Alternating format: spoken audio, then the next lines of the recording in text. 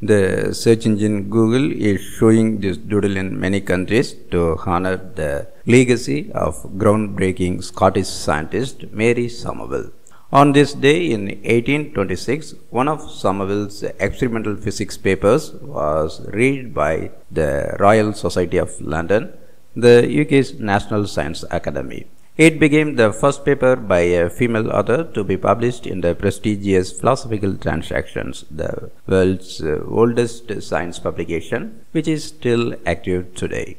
Born in Jedburgh, Scotland on December 26, 1790, into a distinguished family of humble means, Somerville spent her early years helping her mother with chores around the house and enjoying nature in the family garden. At the age of 10, her father returned from overseas and decided to send her to a boarding school for a proper education. It was at boarding school that her art teacher explained how the fundamentals of painting would be traced back to elusive elements of geometry. After acquiring a copy of the classic book, Somerville delved into teaching herself astronomy and mathematics. Following years of independent learning and research, she went on to publish her own scientific papers and books.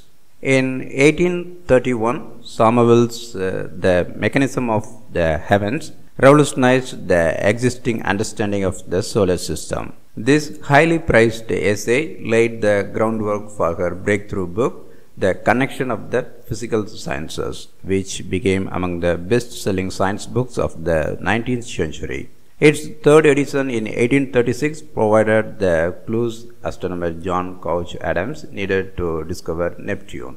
In Connection, Somerville revealed the underlying links between the different disciplines of physical science, on which a reviewer of the book first coined the word scientist to describe this multidisciplinary approach.